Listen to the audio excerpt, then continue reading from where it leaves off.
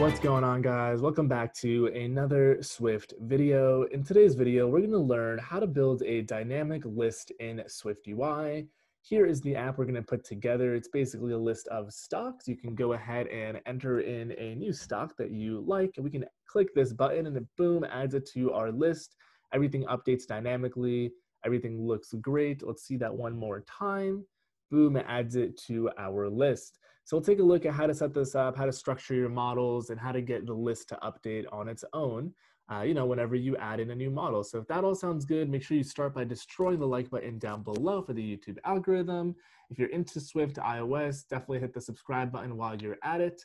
Get Xcode ready, get pumped. Let's talk about some dynamic lists in SwiftUI. All right, we're gonna get started by opening up Xcode and creating a new project. We're gonna stick with the app template under iOS. Let's go ahead and give our project a name of, let's say, dynamic list. Make sure your language is Swift and both your interface and lifecycle are set to SwiftUI. Go ahead and continue, save the project wherever you'd like. We'll toss it onto our desktop. And the first thing we're gonna go ahead and do is expand our window here. I'm gonna hit resume to load up our preview on the right-hand side. Let's also go ahead and expand our code section here so we have a little more room to work. And let's see, we'll also go ahead and change the device to a 12 Pro Max so we have a bit of a more modern device to see our app in. So cool. So we can get straight away into our list of content. And the first thing that we're going to go ahead and do is we're going to go ahead and get rid of the text here.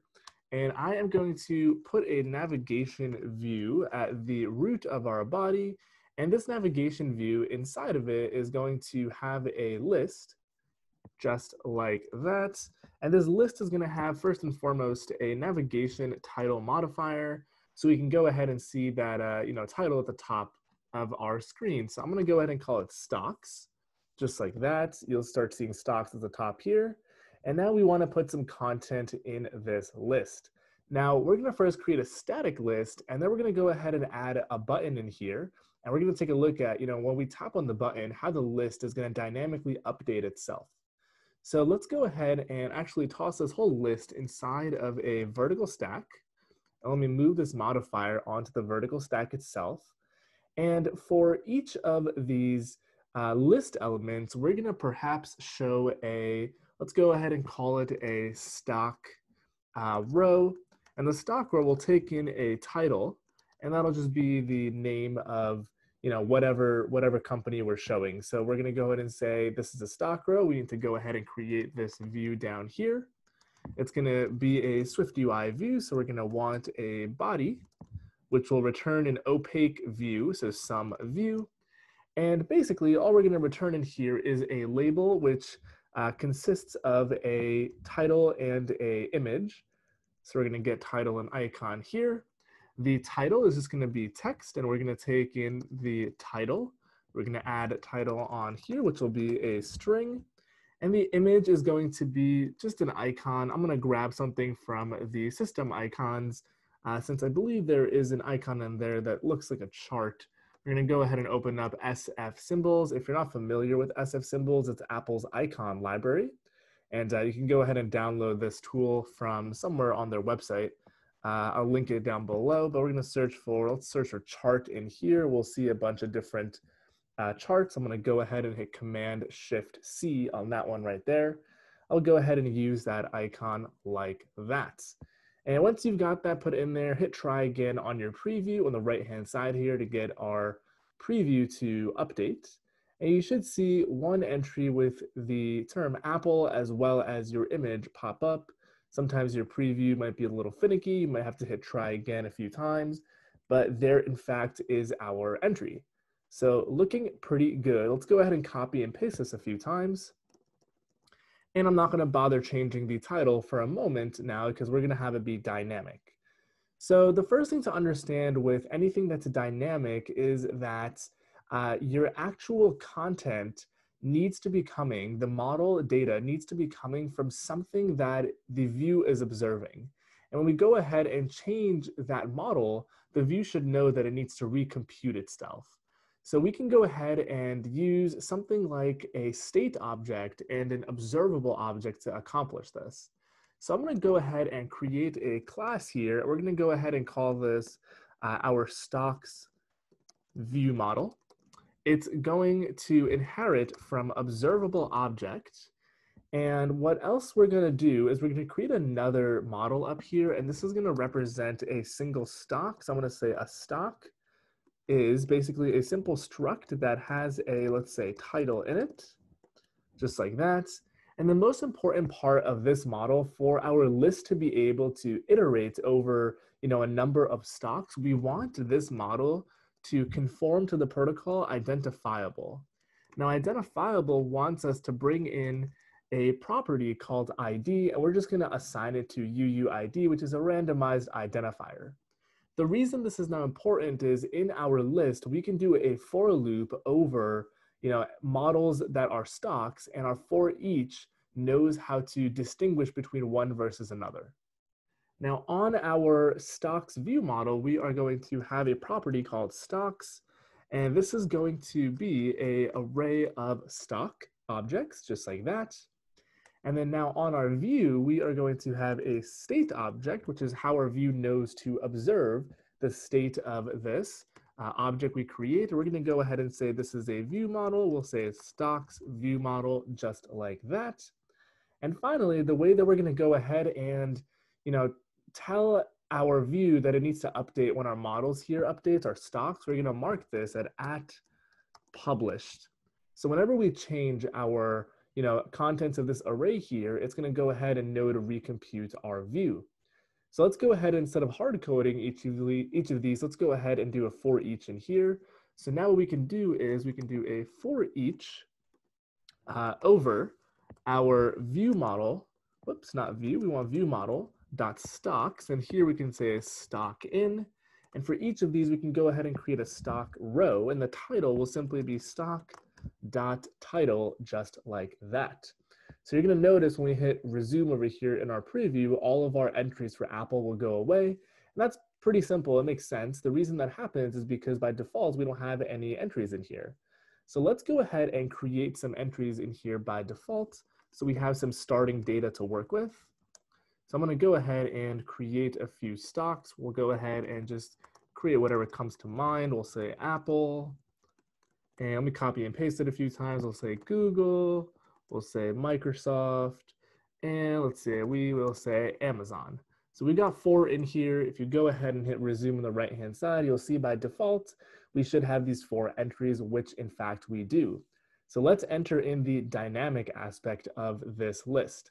Now we want to have basically a way where we can, type in a new, symbol, a new company's name, hit add, and it should add it into our list. So the way we're going to accomplish this is in our vertical stack, I'm going to go ahead and add a section at the top. In the section, I'm going to have a header. This header is going to be add new stock. And the content is a view builder in which we want to provide a text field as well as a button that we can go ahead and tap to enter in whatever we've typed. So the first thing we want is a text field in which the first parameter is the placeholder. So I'm going to say this is company name ... The second parameter is a binding to the text that the user goes ahead and types. So we're going to say $text, and I'm going to go ahead and create that up here. It will be a state property wrapped property. And the reason it needs to be state is so our view can be updated as the user types. So we should have a section at the top there as well as a text field. We can go ahead and let me just add some padding onto this guy. And then right below this, we can go ahead and add a button. And when the button gets tapped, we'll actually go ahead and take whatever the user has entered and insert it into our list. So the text here, we're going to go ahead and say, this is add. Let me go ahead and give this a nice frame. So our button's nice and large. We're going to say 250 wide by 50 tall. Alignment is centered. We're also going to give it a nice background color of, let's say, color.green. I'll give it a nice corner radius of 8 points. And let me go ahead and try again on the right-hand side here to get that content to hopefully appear. You just have to be patient with your preview. It loves to take its time. It's super annoying, actually, but that's okay. We can be patient. There is our button, and there is our field. I kind of don't like the fact that the text color is blue on our button, so we're going to go ahead and assign the foreground color to be white. And let's see, we might want to do color.white, just like that. And let's also go ahead and bold this, and we'll say this is add to list, not just add. Okay, looking good. So we've got this text field, we've got this button, and we've got our list. Now we have to do something when we actually tap on this button. So what I'm going to go ahead and do is we could do all the logic here, or we can create a separate function, which we'll do right here. We'll say func add to list. This is going to, it doesn't have to take in any text actually, because we can check in here. We could actually call this try to add to list. And the reason we're going to call it try is because if the text is empty, we don't want to add anything. And in here, we could just say self try to add to list, just like that. And now in here, what we can go ahead and do is we can say guard that the text is empty, rather is not empty. If it's not empty, we can go ahead and proceed. The other thing that you might want to do is you might want to trim out the white spaces and check that it's not empty, because the user might be entering in just a bunch of white spaces. We might want to say trimming characters white spaces is empty. Make sure that is not empty. So now that we know that we have some text, we can go ahead and simply create a new stock. So we're going to say let new stock is going to be a stock with a title of text. And the last thing we need to do to get our dynamic list to dynamically update is simply add it to our array of stocks, which is held in our models here. So it's in our view model. So we're going to say view model dot stocks dot append, and we call this guy new stock, just like that. And that's it. That's how you get this to be dynamic. When you go ahead and actually run this, which we'll do actually right now, let me hit resume on the right hand side. You'll see whatever we enter, we'll be able to hit the add button and it'll go ahead and add it. And the one actually other thing that I'll do here is once we've gone ahead and added it, let's go ahead and nil out that text, or we'll empty it out just to clear our actual text field as well. So our text field will reset back to the empty state. So let me go ahead and hit the run button on the right hand side. We have our list with our starting stocks. Let's say we wanted to add in Tesla here, because who doesn't love Tesla? We're going to go ahead and hit this button, and boom, it gets added to our list, and it also clears our text here. Now, the way you would delete any of these entries is basically the exact same. You would add a on swipe action handler to one of these for each entries. So if you look into our list, we have this stock row. And if you start typing .on, there's a bunch of them. There's on disappear, on appear, on drag. You can find the one that is on, I believe, let's see, you want to find drag. It's either drag or delete. There's quite a few of them. I digress though. But basically, whenever the user drags on one of these, you want to get the position that they dragged on, and then you would just, instead of appending to your list of models, you would just remove from your list of models. And that's it. So if you wanted to create a dynamic list, this is how you would do so. Super simple in SwiftUI. Everything is dynamic and reactive. You don't have to update the UI yourself, but just observing the data properly with state object and observable object, you kind of get this functionality for free. If you haven't done so already and you enjoyed the video, make sure you destroy the like button down below for the YouTube algorithm. If you're new to the channel, or even if you've been around and haven't subscribed yet, don't forget to hit subscribe so we can grow this channel together. And of course, don't ever hesitate to leave a comment down below with any help you might need, suggestions, video ideas. If you just want to say hi, I love hearing from you guys, and I try to reply to every single comment within a few days at the latest. So thanks again for watching. I'll see you on the next one.